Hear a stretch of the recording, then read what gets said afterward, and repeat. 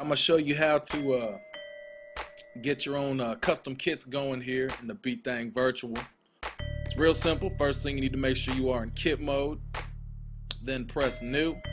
Now if you look here to the left, you're gonna see a factory folder and a user folder. You can go ahead and get started with the factory folder. It's got all the percussion, all the drums you're gonna need, bunch of kicks, bunch of snares, hi-hats, cymbals, B-Kang's put everything in here, over 3,000 sounds. So they mix and mastered, recorded them just for this program in the box, so check them out. Basically all you need to do is drag your samples from this side over to the pad. We got a thump kick here, turn it up. So we'll lay a couple sounds out, then I'll show you what you can do to edit. Let's go for some type of a snare here on the D. So I'll just go down here to snares. Crackling 8, let's get a little 808 kick going here. You can adjust the volume. You can also do up to 16 layers per pad, as long as your computer can handle it. But all you gotta do is click on layer right here, press up, and then you can just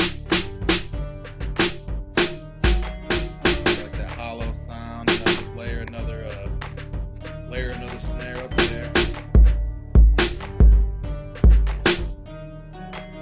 It's real simple. I'll show you what you can do to edit too. Each pad you can edit the velocity because you can do up to 16 layers. Edit the velocity for each one. You can also edit the actual waveform for each individual pad. So I like this a lot because think if you want to edit some vinyl, which there will be some videos up how to chop some vinyl. You can pull the same vinyl sample out on each pad. And since you can start your start point or edit your start point and your end point. You could chop up your vinyl however you want and, easily get it on, spread out on all these pads and, do what you need to do. That will be on some other videos. Check those out too, how to chop the vinyl. But yeah, you could also adjust the attack, the decay, delay, reverb.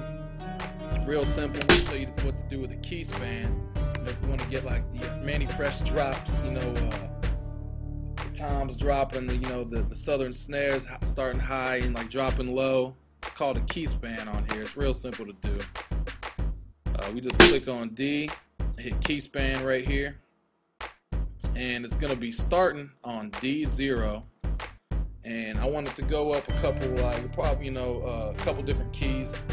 So we'll just bank up 2, and we'll end it on D2. So now when I complete it,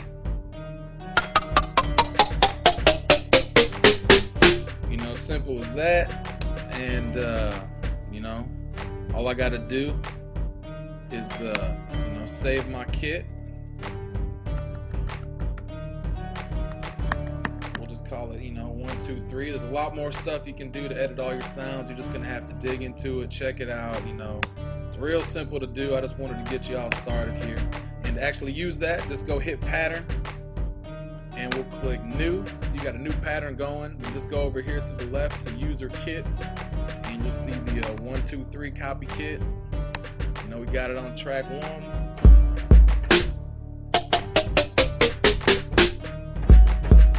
There it is. Simple as that.